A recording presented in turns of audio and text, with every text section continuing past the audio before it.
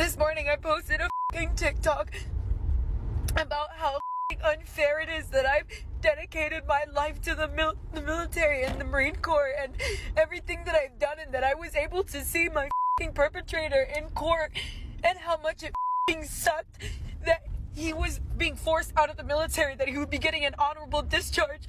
Well, not even f***ing 10 minutes ago, I just got word that this mother will be getting retained because it went all the way up across the board. Everybody said that they would not retain him, and the f***ing head honcho, the f***ing CG, with all of the proof and a f***ing admission to guilt, decided that they will retain him. And this is exactly why f***ing females in the military f***ing kill themselves. This is exactly why nobody f***ing takes us seriously.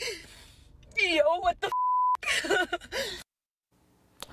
That video that has now gone viral, forcing the Pentagon to reassess a problem that's been festering for years: sexual abuse of female soldiers. The new Defense Secretary, Lloyd Austin, he spoke about that very video at his first briefing after taking office. I found the video deeply disturbing, and I've asked my staff for additional information, and I'll leave it at that.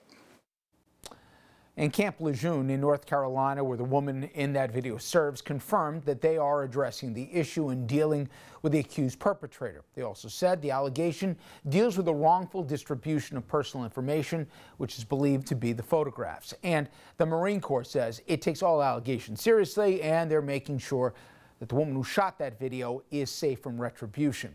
In 2019, the Defense Department released a report when it came to abuse. It showed there are nearly 8,000 reported sexual assaults, and an increase of 3% from the prior year, and more than 1,000 harassment complaints, with those going up by double digits. But you should know that experts who follow this say that that's probably a fraction of the reality. Underreporting is a huge problem for all the reasons you can imagine. I want to bring in our guest to discuss, Congresswoman Chrissy Houlahan. She's a Democrat from Pennsylvania. She's also an Air Force veteran. Congresswoman, thank you. And I got to tell you, I've been covering this issue from different military bases, different branches, even going to the military academies, where it seems forever. I keep hearing, okay, now that the problem's out in the open, we're going to really get down to it. But it seems that the checks and balances and the places where people courageous enough, these women that can come forward to talk about what happened to them, nothing's really changed. I've heard the words, but in terms of action, we're kind of where we were since I've been talking about this going back, like I said, at least a decade. Yeah, and what a horrifying and disturbing video that was. And my heart goes out to her as a survivor.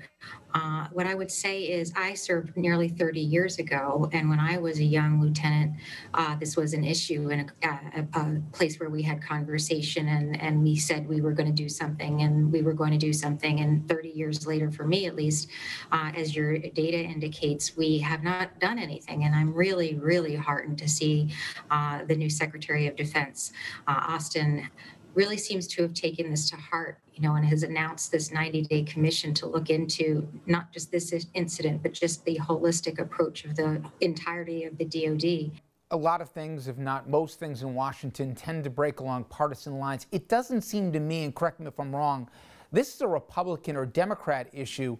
Historically, the Joint Chiefs and the military command want to be able to keep the autonomy on how to discipline their ranks to the commanding generals, or at least to the military commanders in the particular unit, and they don't want to have military prosecutors outside the unit being able to handle the cases. Am I wrong? This isn't really on politics. This is who retains the authority? Well, everybody, regardless of their political persuasion, has a different opinion on this. I know people who are serving in the military now who would like to see it stay in the chain of command. I know people who are serving now who would like to see it removed and taken outside of the chain of command. I believe it ought to be taken out of the chain of command of the two people who are involved, or the person who's involved, but it still needs to stay within the military code of justice. It still needs to stay within that service. We have seen, as you mentioned, issues of retribution, or we have seen issues where I don't think that the allegation of assault is given justice within its current state. So we have a lot of work to do to take these survivors and these people seriously, and to make sure that we are protecting those people who are protecting us. Military right now is about 20% women. You know, our population is about 51% women. We really need to see all people who want to be able to serve to be able to feel safe in serving, and so we have a lot of work to do. You know, and talk about the consequences, Congresswoman. If people see the video right now, it's going to make somebody think twice about coming forward, about risking their own career, the backlash within the unit, and then their commanders not even looking out for their interests. I talk about the underreporting right now. I mean, I've heard from folks close about how prevalent it is on an anecdotal basis. Maybe you can speak to it more. It must be a fraction of the actual reporting. Again, not dissimilar from the general population. I think that there's an enormous amount of underreporting, and I can imagine that this kind of a viral video, while I'm glad that it has inspired what I hope is real change, probably has a very serious chilling effect on reporting and also on recruiting, frankly. So we have a lot of different issues going on here where we need to be jumping on this immediately, and I am really grateful to Secretary Austin for taking this so seriously in the early days of his position. Finally, as somebody who didn't wear a uniform, and I defer to you on this, I remember covering the story with the Navy SEALs who had the courage to come forward and talk about Gallagher, their commander, and what they believe were the war atrocities they were doing, and brought shame to their uniform. And they were punished at one report until it finally moved along. Is there, I know there's unit cohesiveness that's critical here, but doesn't this just be made intensely easier and take everybody off the hook if you go to military prosecutors, if there's an actionable case, instead of having commanders having decided to wield justice when they're not even steeped in the law? Well, so one of the things that I put forward as a piece of legislation that did get passed this last Congress, which is a bystander piece of legislation. We need to make sure, to your point, that you take care of each other. In the military, we are trained to do that, to leave no one behind.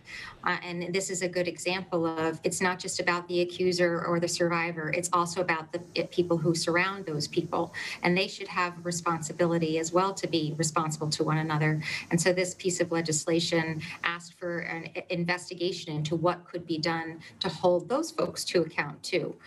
So there's a lot, as I mentioned, so much work to be done in this area, and such a tragic and scary video. And I am so grateful to hear that people have reached out to her to make sure she's okay. Yeah, and it seems, at least, and again, I've learned not to jump ahead, but that, you know, Secretary Austin is going to at least push for this, and it seems that there's more bipartisan support than maybe in the past to actually do something, in no small part because of this video, but certainly not a new issue. Congresswoman, I appreciate your effort on this and also your time today. Thank you. Thank you. Be well. You as well. When we come back, everyone, I'm going to pivot to COVID. As you know, more than 500,000 Americans have been killed by COVID, but I gotta say, and this is the first time I've been able to say this in, well, pretty much forever, trend lines are showing we're finally heading in the right direction. After the break, ABC News Chief Medical Correspondent Dr. Jen Ashton, she'll join us with the very latest and whether or not we could be maybe in the home stretch.